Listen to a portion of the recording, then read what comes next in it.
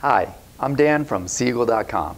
Customers have asked, what's the difference between the new NeedleNose Racer 126R and the existing NeedleNose series? So let's compare the two 12'6" models. The first thing is the 26-inch width of the Racer. That's 4 inches narrower than its sister, which changes the entire profile of the board.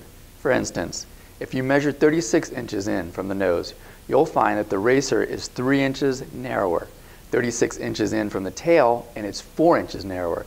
6 inches in from the tail, and it's 2 inches narrower. Let's overlay the boards.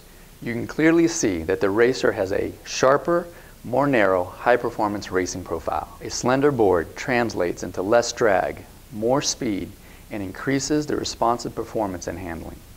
You'll also notice that the Racer has a pointed pintail versus its sister's rounded pintail. This results in the board's immediate response, allowing the rider to control the board with finer movements.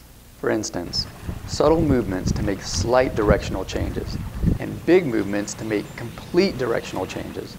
A head-on view shows just how sharp the entry profile is. And at 3 pounds lighter, the Racer can mean the difference between winning or losing the race.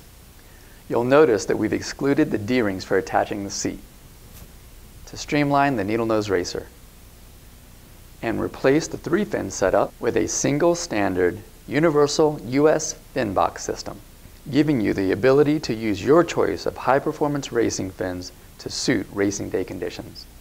And as with all our subs, we've included our unique paddle pocket, used to conveniently secure your paddle while carrying your board, and for prone paddling. The NeedleNose Racer is best suited for intermediate and above riders wishing to challenge themselves and advance their paddling skills. Also for avid sup racers and those looking for an alternative way to remain fit and in shape, such as prone paddlers.